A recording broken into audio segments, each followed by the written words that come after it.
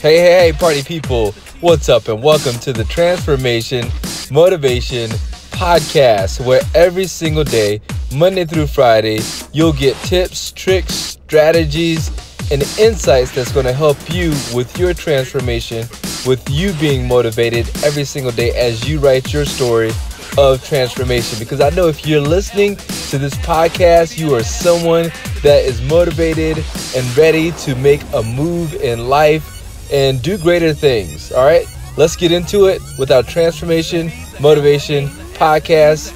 And I'm your host, Intermittent. Let's go.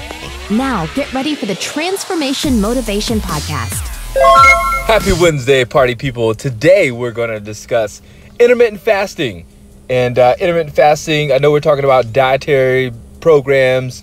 Intermittent fasting is more of a lifestyle. It's more of a schedule as opposed to an actual diet program.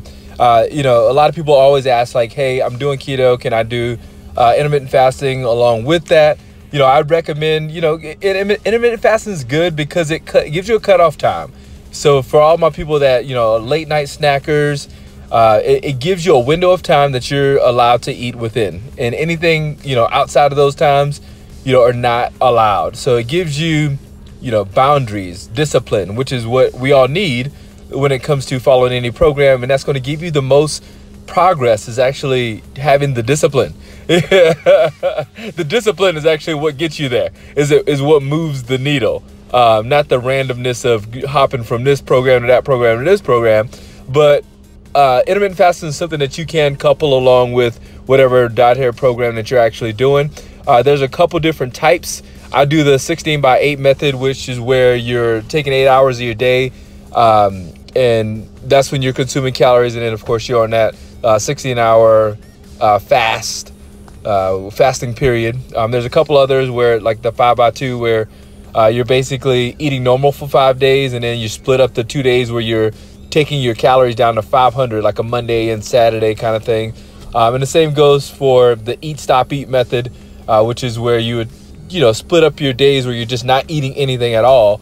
Those two I'm not necessarily as apt to recommend. I've seen the greatest benefits, or our nutrition team has seen the greatest benefits from the 16x8 method. And as always, hop on over to iTunes. That was it for today. So intermittent fasting, you guys, like I said, you can couple it with any program that you're doing. As always, hop on over to iTunes, hook us up with that 5-star rating. Also, like us on Facebook, like me on Facebook, Fit Emmett everywhere, YouTube, Facebook, Instagram.